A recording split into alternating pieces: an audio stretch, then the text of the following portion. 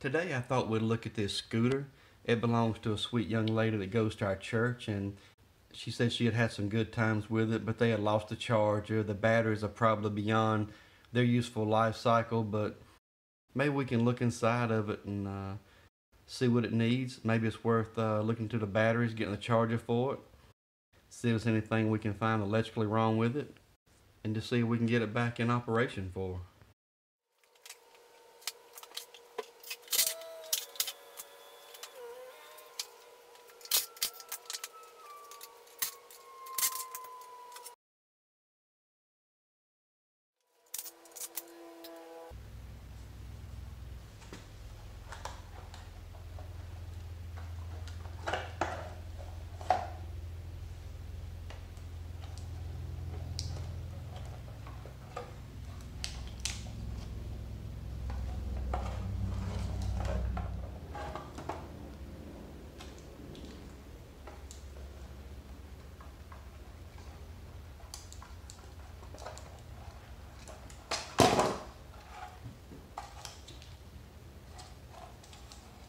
So this just unplugs, and the switch, it's actually a resettable circuit breaker.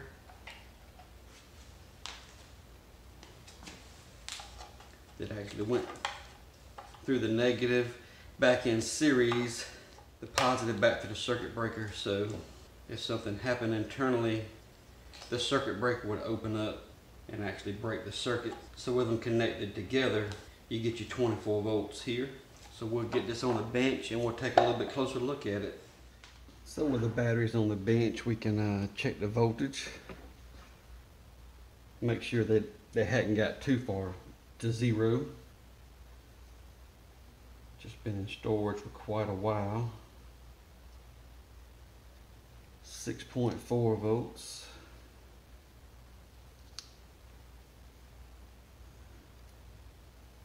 And under 5 volts on that one, so what I can do is carefully monitor where my power supply hooked up and see if the batteries will hold a charge. I'll be right back after I hook the power supply up. We'll see how it does. So with the batteries being pulled down to way below half volts, close to half voltage, about a third of a voltage, it was apparent that the batteries are probably discharged beyond savable. But at least the one that had 6 volts on it, I got it hooked up to right at 14 volts of charge. And as we can see, we only have like 20 milliamps showing on the battery, so very little charging on the battery. So at this point, it looks like we're gonna have new batteries as well as a new charger. So the next step to me for the little scooter is actually hook up a 24 volt supply and just verify that it really will run and everything's okay with it, and that it's worth spending the the money on the batteries and the charger for it. So we'll hook up the 24 volts. We'll see if the scooter actually works, and the motor turns, and the electronic speed control actually still works on the scooter. Well, we'll have to look into the speed control and see see why the speed control isn't putting out to the motor. Or if it is it the motor brushes? So we'll be back and get into it a little deeper. What we can do is be careful and take our 24 volts, go to our amp readout. We can go straight across our motor, or with our buck regulator power supply. And it does run.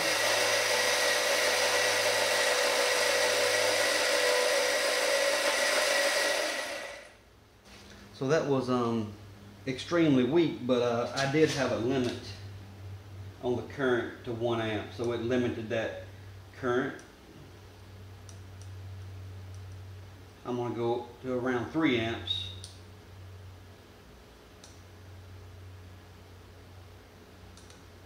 And we'll watch the current. It should take off a lot faster.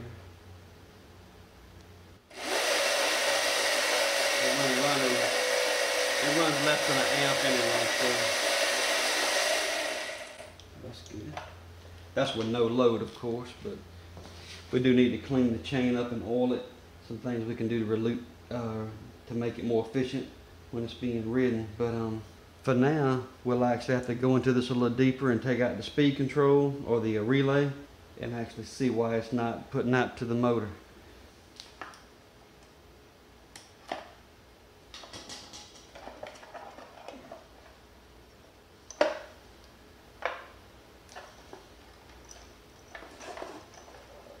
That's our power switch.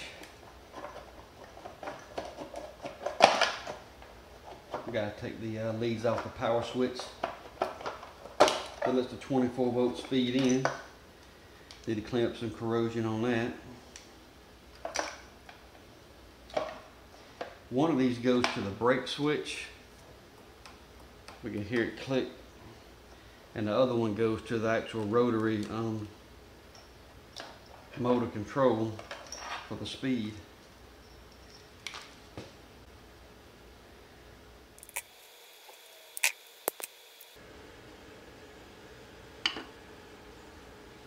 So very, very bad corrosion.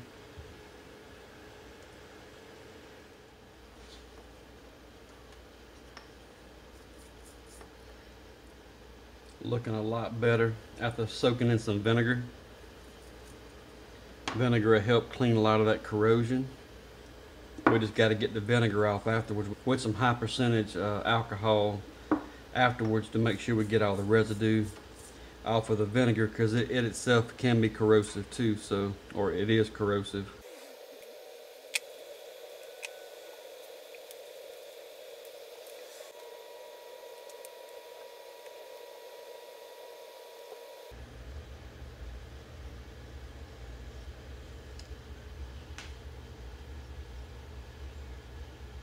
We've cleaned really good with vinegar and the corrosion looks a lot better. Now it's time to get the residue of the vinegar off with some high percentage alcohol.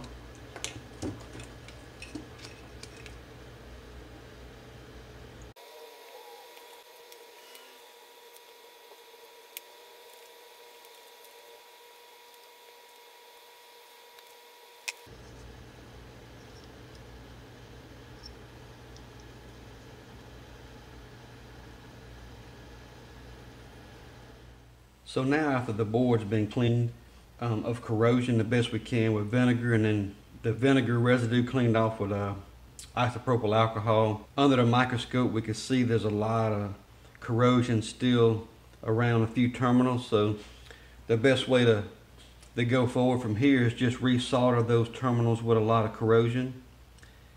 And I'm going to put some of this flux on there.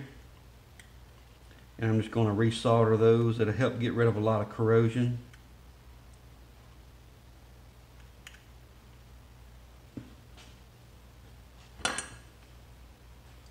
Because the new flux will help clean and get rid of a lot of those impurities on there.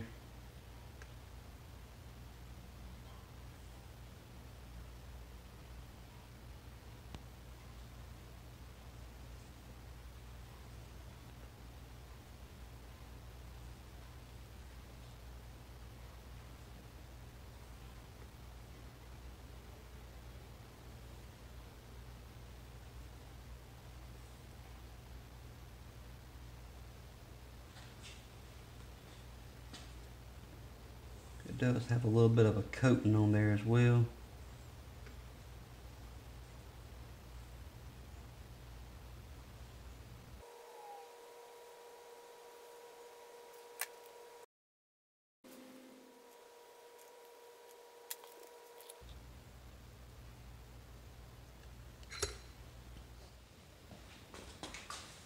So back now with the board corrosion cleaned up and the solder joints resoldered on the bad solder joints. I want to retest the board before I put it back together. I have a 24 volt supply coming off to the battery terminals, like the battery supply. I have a current set point of about 2.3 amps, so it'll give a good bit of current to be able to start. So the output's 24 volts, showing a current. We can hear our relay click in as before. But now as I try to get the motor started, we'll see if the board will kick in now. So there we go. So it seems like the board is working now. The actual relays on the board's pulling in.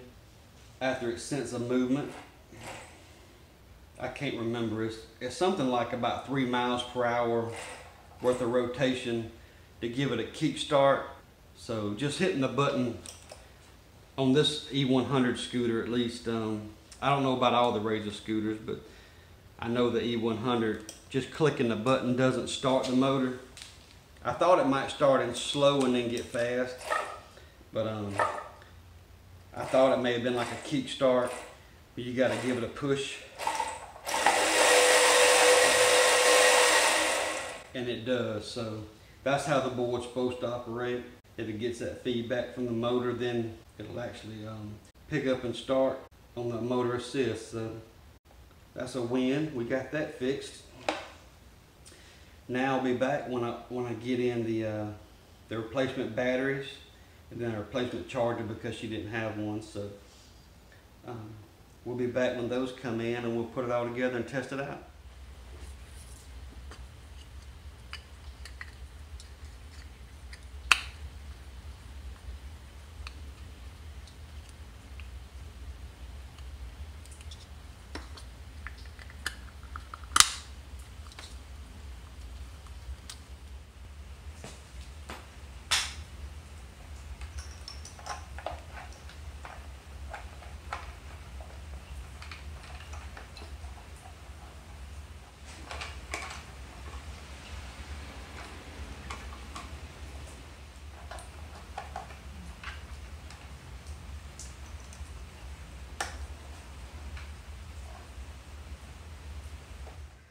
One thing about these connectors, you do want to make sure that you actually get the tabs to go inside and have some resistance to it, and it don't just go in between the insulation and barely make contact. So very easy to plug up.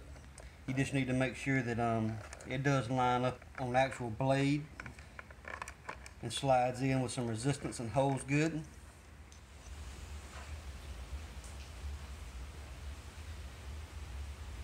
All these connectors are corrosion free and in good shape.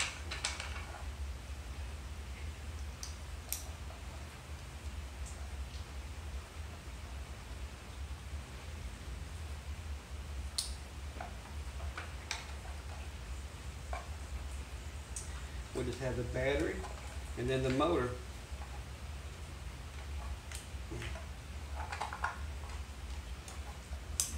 There's our motor connection tied in, and we have our battery, and the batteries are tied back to our circuit breaker. When they come in, we'll be good to go. I also ran this motor with limited current and just 12 volts on it, just really slow. And while I ran it and rotated it, I just put a little bit of oil on it. I had some bar and chain oil. I just wanted to oil up the chain. So I was able to clean it up with a wire brush and then oil it really well. So the chain's in really good shape now. So we got our new batteries in.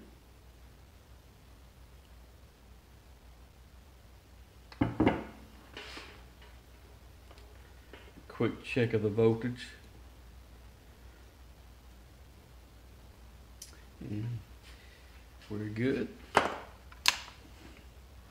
I just have to take the wiring off the old batteries and put them on the new batteries. Putting them in series like they are.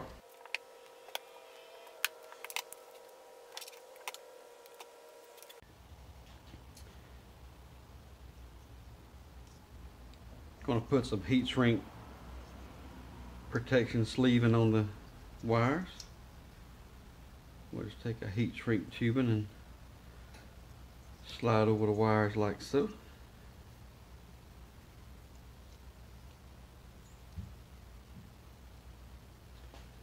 So if you don't want to solder these batteries, you can just use a slide-on terminal, but a soldered connection is a lot better.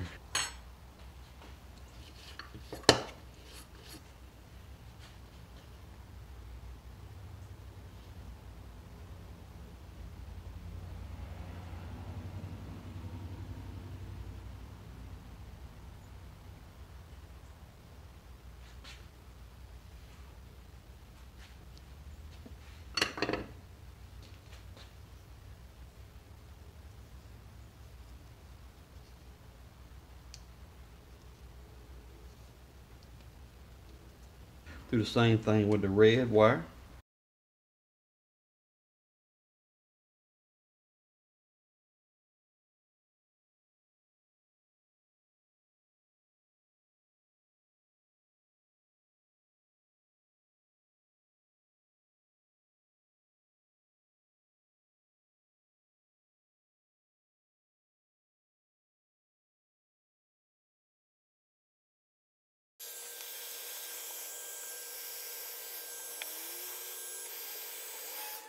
So now we have our heat shrink on. So back now after cleaning up the battery terminals, they look a lot better. They cleaned up nice. This is actually like an industrial hot glue. So I have some Gorilla Glue here in my hot glue gun. So I'm just going to do the same thing to protect the terminals of the battery. Silicone will probably work just as well.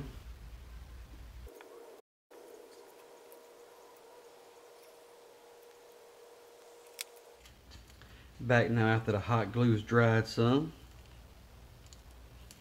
Gonna put some Kapton tape over it just for extra protection over the terminals of the battery.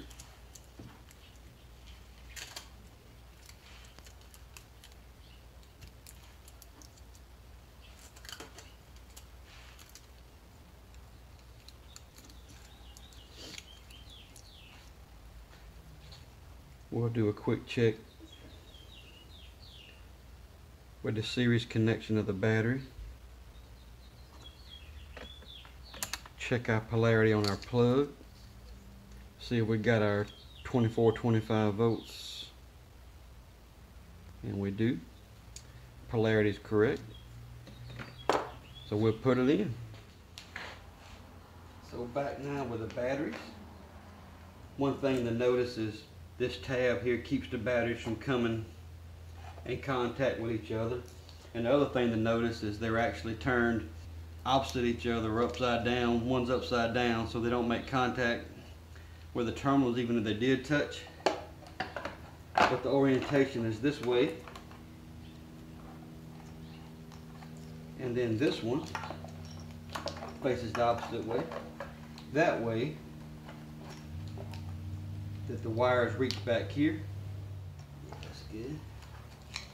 Got plenty of room on our plug. We can take our plug and plug it up. We can bring our black wire. Move the motor connector out of the way for just a minute here.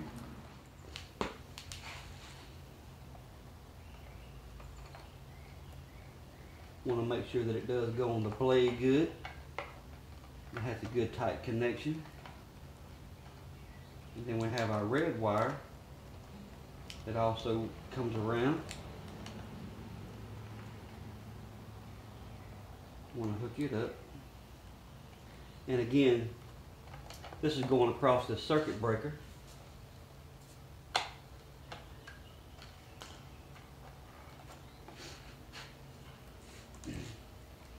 So if anything pulls too much current, it opens up the series circuit of the two batteries. So that's what that does. Our charging port. I did order a new UL listed charger that has an LED light and the right connector. We're going to verify real quick that it makes up to it. Yep, fits good. Power on.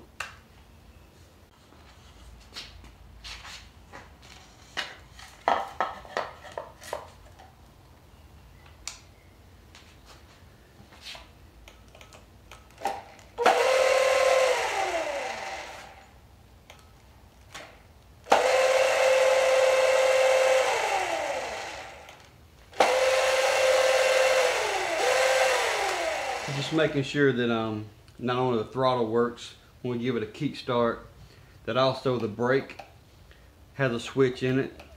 As we noted earlier in the video, the brake actually will kill the circuit. So I did put some heat shrink on this bar because the foam didn't hold up too well.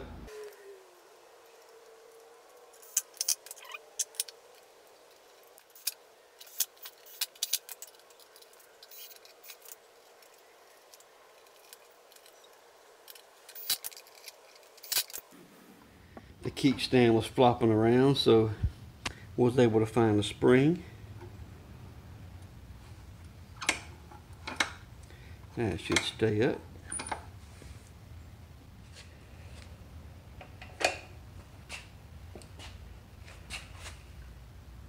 Just a quick update on the scooter. After replacing the batteries and working on that board with the corrosion and hitting the solder joints and getting a new charger for it, we gave it to the young lady, and it's been several weeks now. She said it's doing fine. She's enjoying driving it. Really sweet about getting it. And so sorry we didn't have video of it actually being ridden, but it just didn't work out. But I will have a link down below for the batteries that we used in case anyone's interested, and the charger, because they happen to work out. It may be better out there, but those are the ones I chose, and they seem to work okay.